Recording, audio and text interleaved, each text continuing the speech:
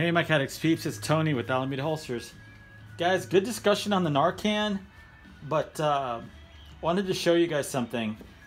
I weighed this one 3.8 ounces, and that's empty.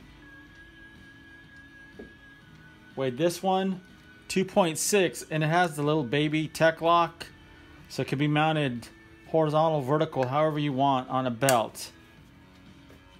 Then the back plate with the Raven and the shock cord, 1.6. Somebody suggested North Coast Tactical, once you put a FOMI, call it good. This is kind of thin back here, and I'd be afraid that if it's clipped on a belt and they're running or something, and maybe fell, that maybe it would pop open. I don't know, because it's just a cheapy little case. Would it work? Yeah, it would work. But with the FOMI attached, this is 1.7. So this comes in the lightest, which is kind of nuts.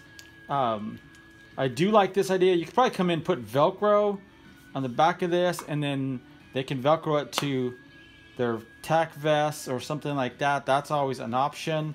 But I don't know. We'll figure out what's going on. I do appreciate you guys making comments, and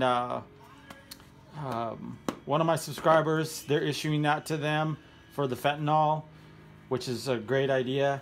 So we shall see. Anyway, guys, that's all I got. I thought I'd share that with you. Good luck with your projects. Subscribe. Don't burn yourself. And as always, guys, peace.